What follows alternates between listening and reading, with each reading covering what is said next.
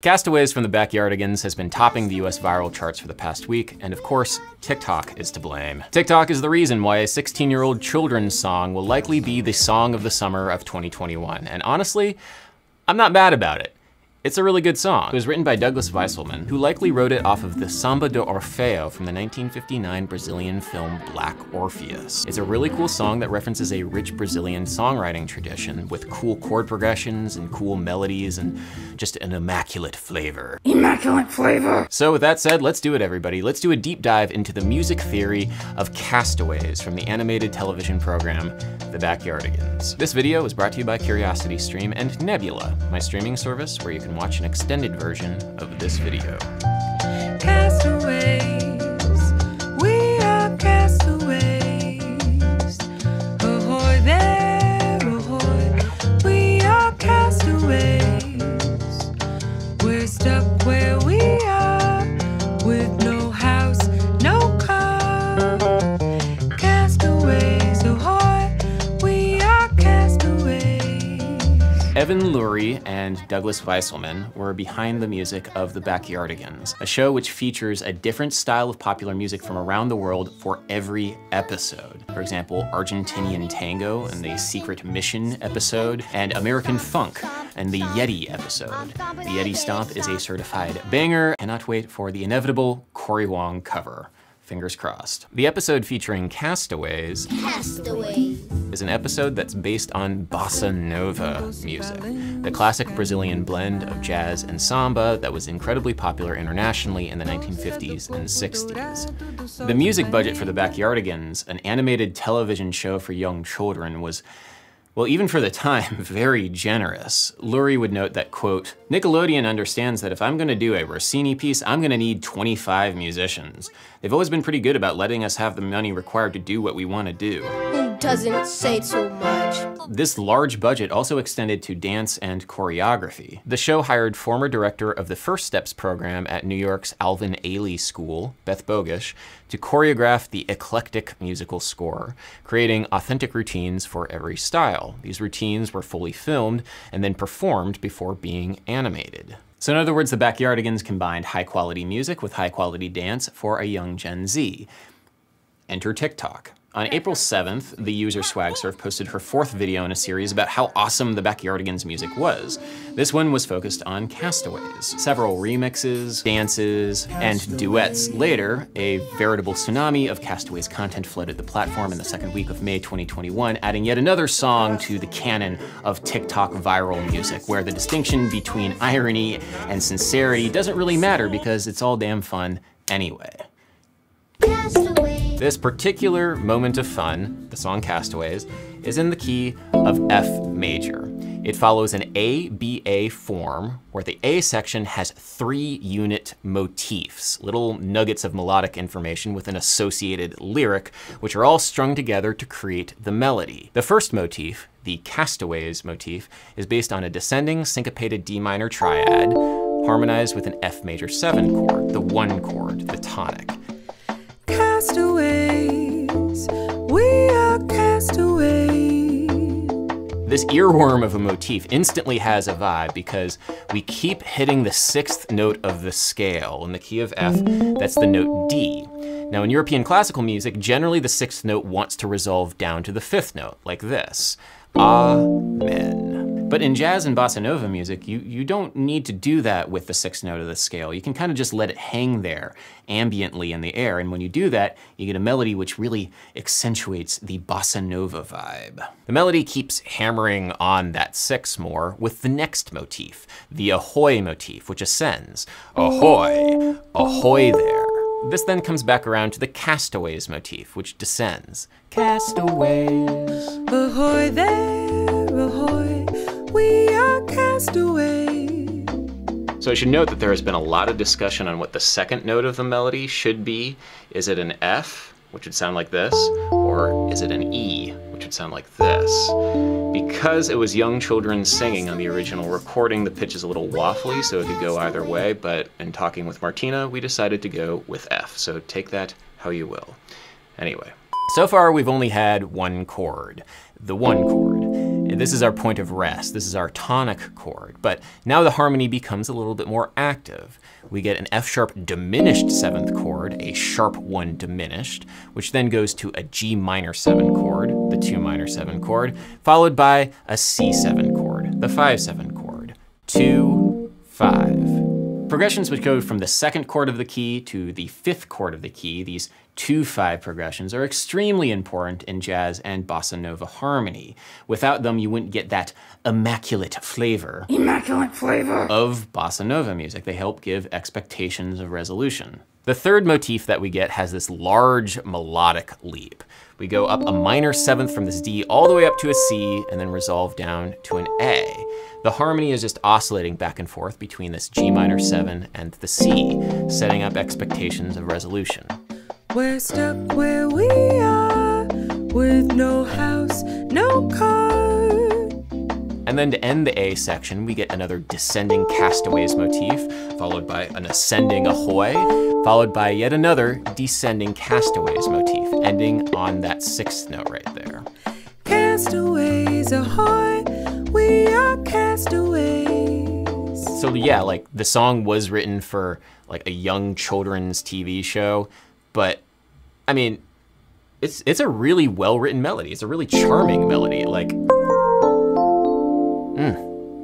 beautiful. Douglas Weisselman did not have to go so hard when he wrote this song, and yet he did. And now we have a banger on our hands. It sounds like he borrowed very heavily from one of the most beautiful Brazilian songs of all time, Luis Bonfa's Samba de Orfeu from the 1959 film Black Orpheus.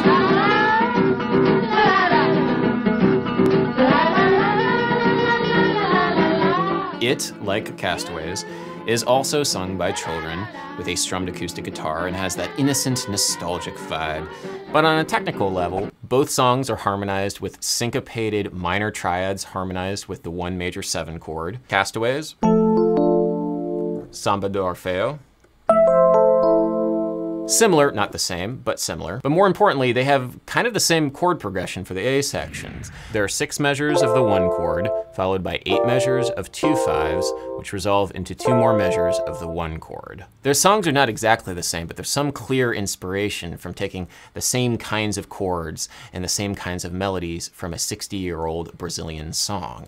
It's the same immaculate flavor. Immaculate flavor. Lurie and Weisselman took care to replicate authentic historic musical aspects for every style of music that the show covered. And the show ended up covering a lot of different styles of music, each episode containing 3 or 4 different songs. When asked about the breadth of musics represented, Lurie would reply, "It really feels like an accomplishment. I hope I'm expanding the musical vocabulary of a generation."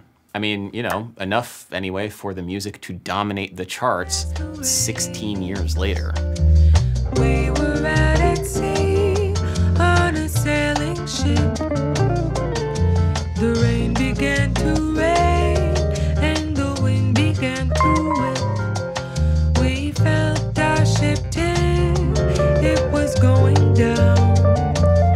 So we launched our lifeboat so we wouldn't drown. The lyricist Yip Harburg, who wrote Somewhere Over the Rainbow, has this fantastic quote: "Words make you think thoughts, music makes you feel feelings, songs make you feel thoughts."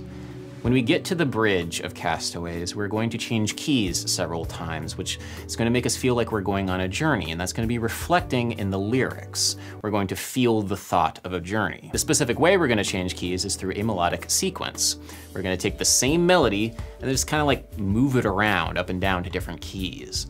This technique was very common actually in bossa nova music. I talked a lot about this in my video on The Girl from Ipanema, which is the most famous bossa nova, which has a bridge that changes keys in a very similar way to Castaways. We first modulate to the key of C major with a 2-5 progression, a key that's not too terribly far from where we started in F major. This key change makes us feel like we're going to a new place, like we're going on a journey. And the lyric, "We were out at sea," confirms that musical feeling.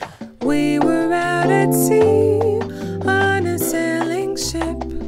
This melodic phrase repeats again, this time down a whole step in the key of B flat major. The rain began to rain and the wind began to whip. The The melodic sequence breaks on the phrase, "We felt our ship tip."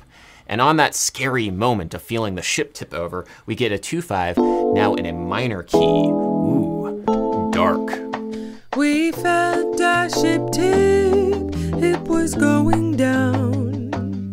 Now in the lyric "going down," we have this nice chromatic bass motion. The chord stays A minor, but the bass goes A, G sharp, G.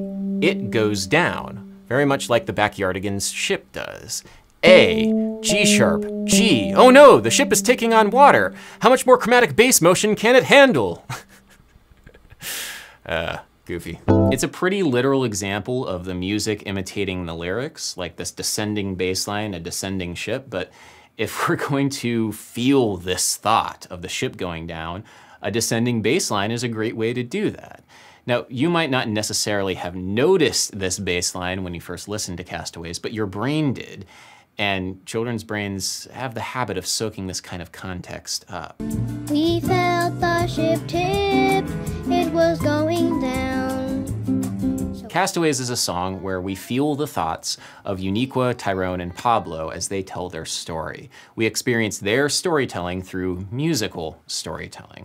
The bridge tells the story of the past, and the A section tells the story of the present. The bridge section ends by cycling through the cycle of fifths with dominant seventh chords. D7, G7, C7, which sets up our return to the A section.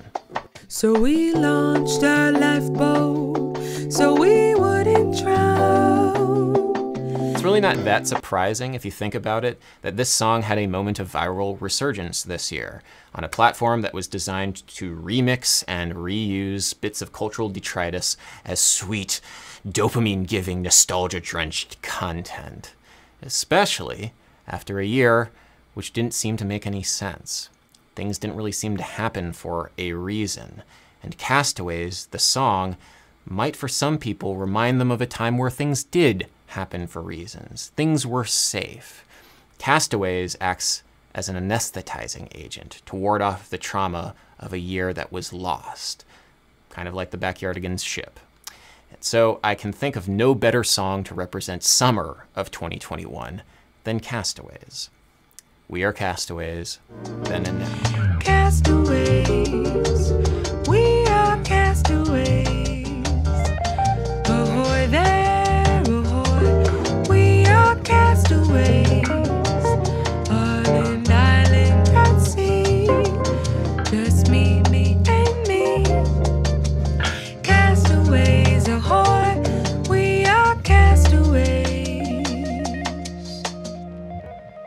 So I'm a millennial, I'm an old, so my 5-year-old self did not get to experience the Backyardigans as it aired, but even without nostalgia-tinted glasses, it's pretty plain to see that the music on the show is very, very good. So the percussion instrument that's going on is something called a pandero, which is kind of like a Brazilian tambourine. If you want to hear me talk a little bit more about some of the bossa nova songs that were featured on the Castaways episode, and there's some really cool ones in there, you can watch me talk about them on the extended version of this video, available exclusively on Nebula. Nebula is a creator-owned streaming service where you can watch extended versions of many of the videos that I have here on this channel. A lot of these extended deep dives into music theory and some of the more esoteric music history things, and there's a lot of good stuff over there. You can also watch bonus content from many of your favorite YouTube educational creators, including Windover Productions, Charles Cornell, Legal Eagle, Lindsay Ellis, Real Engineering, and many, many more. It's a great place to watch and discover quality content entirely ad-free, as well as support your favorite creators. Now, Nebula and my channel are supported by another fantastic streaming service, the sponsor of today's video, CuriosityStream, the go-to source for the very best documentaries on the internet with thousands of titles to choose from, including Stradivarius, Mysteries of the Supreme Violin. It's a fantastic documentary about Stradivarius violins, which are highly sought after because of their unique acoustical properties. Also, they're incredibly expensive. I highly recommend the documentary. It's fun to watch. Anyway, if you're interested in these kinds of great documentaries, if you sign up for CuriosityStream right now with the link in the description or curiositystream.com/Adam Neely, you'll also get a subscription to my streaming service, Nebula, for free. What's more is that for a limited time, this CuriosityStream Nebula bundle is 41% off the annual subscription at $11.79 a year, or less than $1 a month, which is just a great deal for a subscription service. So yeah, just throwing it out there. By signing up to CuriosityStream with the link in the description, you're not only supporting this channel, but all of the creators over at Nebula, as we create content that aims to engage the world in a more meaningful way. Thank you so much, everybody, for watching. We are Castaways. We are Castaways. Peace.